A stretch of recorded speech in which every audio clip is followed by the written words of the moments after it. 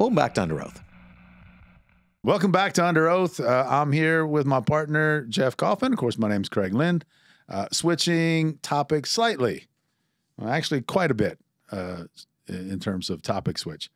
Asset forfeiture. Let me give you two scenarios that very closely referred to each as other. civil forfeiture, which means when the government takes, you commit a crime or you do something, and the government takes your property that they believe is connected in some way to that crime.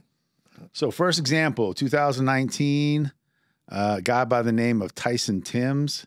I think he sells $260 worth of heroin out of his $42,000 Land Rover. And they seized that as under the civil forfeiture law. And contrast that with a gentleman by the name of O'Malley, who was on his third or fourth DUI, and they seized his 2014 Chevy Silverado valued at $31,000, which seems weird because I don't think any Chevy could ever possibly get that much money. But okay, if they say it's worth that much, because I have a Ford 350 dually and I do what I want to do. Ford's, just completely outclass Chevys, but that's for a different show, probably. A much different show, but go ahead. So what do you think? Guy sells heroin out of his Range Rover. They seize it. Court says that's excessive, but it's not excessive to take the DUI guy's Chevy Silverado. Why the difference, do you think? I think this is a penalty that's attached to a crime. And I don't think it's appropriate because there's no limitation to it. For example, is there an amount? Is it limited to 10? Is it limited to 20? Is it limited to 50? Can it be $1 million? Can it be $10 million? Now, the Supreme Court ruled against this in 2019 and said, no, you can't do this. It has to be associated and it can't be so ridiculous. I sell $250 worth of drugs. Should I lose $40,000? Now, let's say I was on the street, and I want to give this perspective. If I'm on the street and I do it, and then they go, well, guess what? You sold $260. Your core costs, fees, and fines are going to be $40,000. We would go, no. Clearly excessive. Clearly excessive. But you can take my crap that's worth $40,000. It's the same thing. Originally, the idea was, okay, I'm using a plane to transport lots of drugs. I have $1 million plane. I'm transporting. The sole purpose of this plane is to transport a ridiculous amount of drugs. In this case, the Land Rover was not meant to transport $260 of heroin. So if I were to give my take on it, the Land Rover was not an integral part of the criminal activity that was being conducted. You don't need the Land Rover to sell the 260. No. You can sell it off a bicycle. It's not a boat. You're not bringing the drugs aboard. And if you sold 260 out of a Lamborghini, it wouldn't matter. It doesn't matter. It doesn't necessarily help with the crime. But the DUI guy, I kind of get that one. Because that was the instrument. That's the instrument that you're using to commit the crime of DUI. You got to have the drunk, but you got to also have the driving. It's a $31,000 penalty.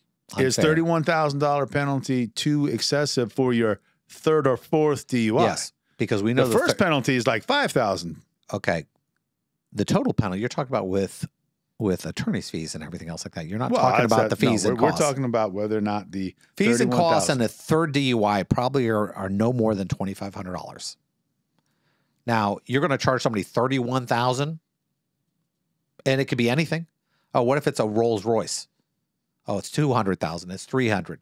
So a third DUI in a Lamborghini would be different than a third DUI in a Chevy? When you start having to make that deduction, you realize the path is screwed up.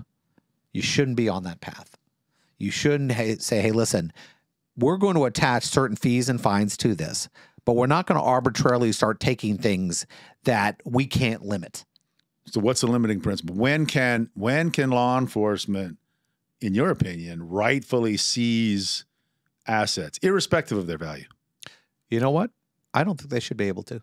What if I have a semi-truck and I run an entire load of marijuana from Mexico City? 10 tons of marijuana. Yep. How about we do that? 10 tons of marijuana. 10 tons of marijuana. And I do it every month. Same truck, every month. The penalty goes to the person. It doesn't go to their property. Well, it's a criminal enterprise, Jeff. Okay. I got a You're talking driver. I got Are you talking loaders. organized? You keep trying to change the facts to make it okay to take my stuff. Well, And I don't agree I'm with trying to. At what point? How bad you're right, does it you're have to right. get? I do. How I bad do does it keep have to changing get? the facts to see at what point, in your opinion, does it rise to the level of yeah, you can take the stuff. And now I'm going to take you back to 1999. You and I are Prince? public defenders. Oh, all right. Close enough. All right. We're public defenders.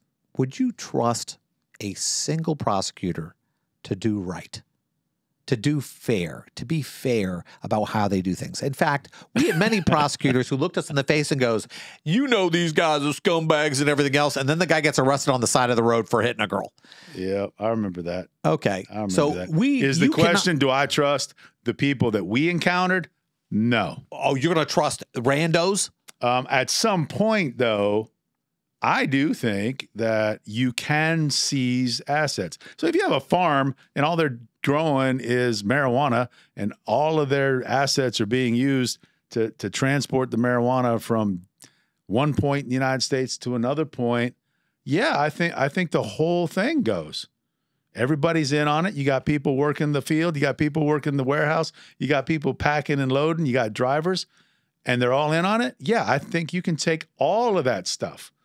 Some guy who happens to be driving for Coors and he decides, okay, I'm going to take some pot down to my friend in Texas. I'm do a couple because I'm lines, going back and forth. Yeah, you shouldn't be able to take the semi. And who makes that decision? Well, that's the problem. Somebody we have to trust. Prosecutors. No, I don't trust a prosecutor. I don't trust these guys at all. We know they have political ambition. We know they do things. We know they have money issues. They have everything else. I mean, Casey Anthony was a perfect example of this. They knew they couldn't prove that case and decided to go forward. All they had to do is charge her with child neglect or anything else like that, and she would have done 5 years. But they couldn't do that. You know why? Because it was political. And that's what this thing is. They're political crimes. People are bouncing off. You and I, when we used to do criminal offense, remember the organized crime where they said the accountant should have known that the guy who was selling insurance, 1 out of every 2,000 policies might have had a problem. And he was looking at doing 5 to 10 years, knew nothing. Yeah, I remember. And it's all because a senator wanted to get elected. The viatical scam. I remember it. So, and we don't have viaticals in the state of Florida because of it, because of political purposes. And when you're on that level, you're seizing assets, everything else. You're looking for the next job. I want to be the state attorney. I want to be the governor. I'm tough on crime. I want to be a judge. So you Screw these people. No situation then, according to you. No situation. Unless a jury can make that decision. Unless we say we're going to create a leave it separate up crime. to a jury. Jury, we think I would rather have the opportunity to fight in front of a jury rather than, because here's where it goes off the rails. A case happened in Atlanta the other day. Guy gets on a plane. He's got $3,000. He wants to buy a car in California. Some TSA Yahoo, because we know how solid these guys are. Some TSA Yahoo says, oh, I think this is a problem. We're going to confiscate this money. You're going to have to prove that this isn't for criminal reasons. He has to hire an attorney. The attorney costs more than $3,000. He can't get the attorney's fees back. The money comes back, but he's already given it to the attorney. Yeah, that's criminal. It's not.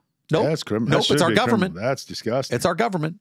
So I do not trust a single government entity not to abuse their power in a situation where they're taking stuff. Right. So if they're taking it, it's like an automatic fine without you having any due process. Exactly. And what does the Constitution say?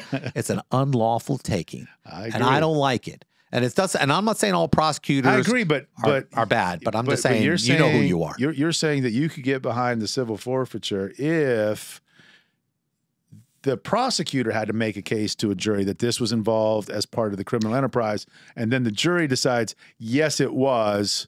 And if they take the assets and they're taken wrong, that the government has to pay you. Pay you back with interest. Exactly. I guarantee they wouldn't take nothing. Well, they wouldn't be bothering with $3,000. They might take a $42,000 Land Rover if you get your attorney's fees 70 paid, pounds of heroin in it. Party's over. Yeah. They had to pay attorney's fees. They'd be, oh, here's your money. But they do it now because they can, and they're bullies.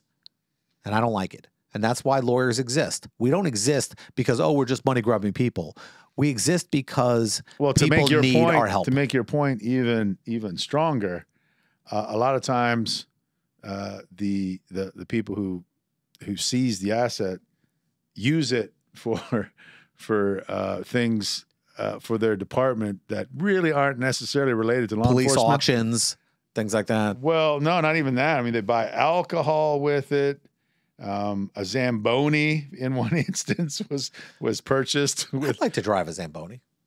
I bet it's calming to like clean the ice melter. Just to clean the ice. Just I wonder what a police department needs a Zamboni for, though. Can you imagine? You and I listen. So Why do you we need have a law Zamboni? enforcement listening to right now. I love a lot of you guys, but you know some of you guys are nuts. So I guarantee at least half the force is going. I'd love to drive that Zamboni down the street. Can you drive it on the street? It has wheels. You lift it up. The part that cleans the ice, Yeah. it lifts up. Oh, okay. Yeah, All right. I'd love to drive. It would drive really slowly then. Yeah, maybe. Probably. I mean, I've seen those pick up. So Yeah, maybe. have you? Yeah. Where? Yeah, when they're moving real fast to get it off. Oh. Yeah, at the Tampa Bay Lightning game. Yeah. Oh, no kidding. Okay. Yeah, not the cheap ones we have like with the solar bears, but I mean like the good ones. Where they got the push ones? Yeah, where there's 4 guys behind pushing the back of it in their rubber shoes. No.